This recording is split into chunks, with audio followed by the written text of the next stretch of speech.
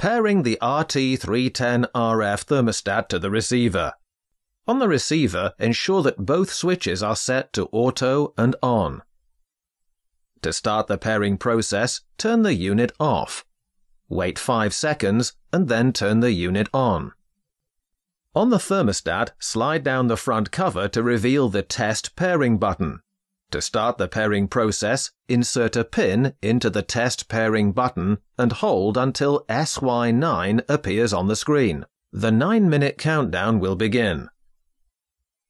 Once both devices have successfully paired, the red light on the receiver will turn solid red.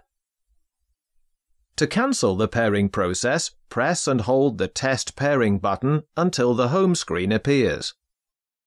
To test the connection, press the Test Pairing button once and TE9 will appear on the screen.